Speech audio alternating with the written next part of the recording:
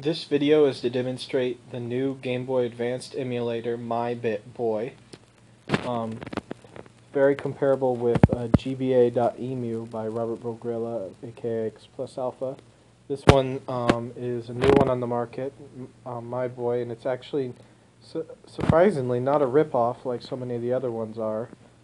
This is something new and original, so I like to have both. It's just, checking it out here. I think a typical game, a good test to see if you have a good GBA emulator, is to test out Kingdom Hearts, because there's a sequence in the beginning that a lot of emulators can't handle, and this one handles quite nicely. So you can see here we've got all the standard buttons on the screen. Load save states. In the settings, there's options for video. Pretty standard. You can map your controller buttons, key mappings, some miscellaneous settings here, nothing too fancy. Fast forward, advanced, if you want you can use a BIOS, it's not required. And then about, just legal. So here we are. So you can see the sound works pretty good. Let's turn it down a little bit.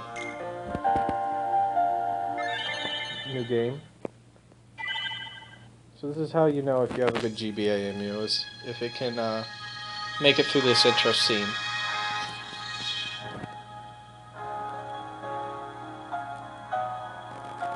So typically it would have already frozen by now. Just to demonstrate here, coming back, we've got some cool games here we can try out. Golden Sun's a popular game. The crash that's common in Golden Sun, I don't have a save state up towards it, but I actually asked the dev about it, and he said he made sure that Golden Sun did work, so you don't have to worry about the game crashing or anything.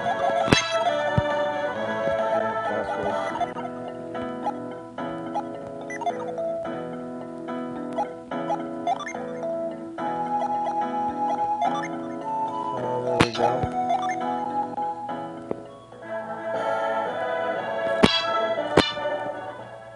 So, you can see this is a pretty decent emulator.